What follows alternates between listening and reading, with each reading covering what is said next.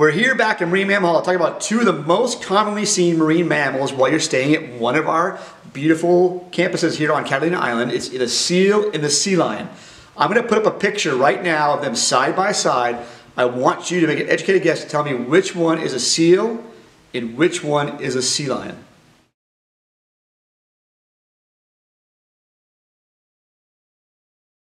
If you guessed the picture to the right was a sea lion and the picture to the left was a seal, you got it, great job. So when you start to look out the ocean and you see a marine mammal, and you're not sure if it's a seal or sea lion, because the pictures are very clear, but when you see on the horizon, they may not be as clear. There's a couple of ways that you can figure out as a scientist, look at the characteristics of this animal, and decide if it's a seal or sea lion. I use a couple items. One, ears. Sea lions have doink, doink, doink, doink, doink. They have ear flaps.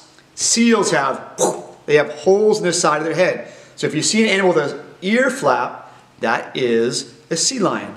Another way I can figure it out is their face. Sea lions have a whoop, nice long face, and it looks like a seal got hit by a Mack truck. It's all squished in. So long face sea lion, squished face seal. Also, if you see their fins, sea lions have these amazing long foreflippers way out. Those are the ones you typically see performing at places like SeaWorld. Harbor seals have really short, stubby flippers like this. And one of the last ones that's really fun is their sound. Sea lions make a nice belching and seals make a weird like sound. So once again, sea lions, seals, okay. Another way to find a difference out between a seal and sea lion is to look at their behavior.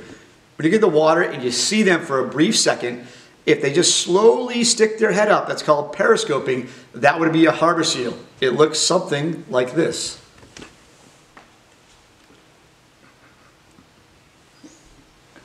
Sea lions do a behavior called porpoising, much like when you see a dolphin swimming. They'll swim like this, take a breath as they jump. It looks something like this. Another behavior you can figure out if it's a seal or sea lion is by when you see them on land, they will both move very differently. We're going to demo this as a team and see which one of them moves more quickly across the ground. Sea lions will almost walk with their flippers. Seals do this crazy worm maneuver and they undulate on the ground. You can make a guess right now which one of those two animals is going to be faster on land, a seal or a sea lion.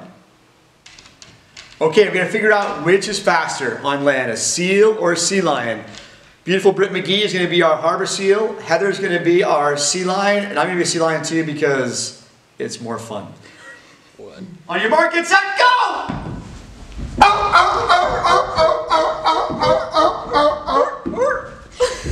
Clearly, the sea lion is faster than the harbor seal. Thanks everybody for tuning in today. We really appreciate it.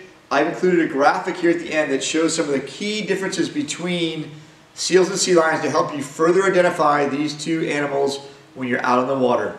Have a wonderful week.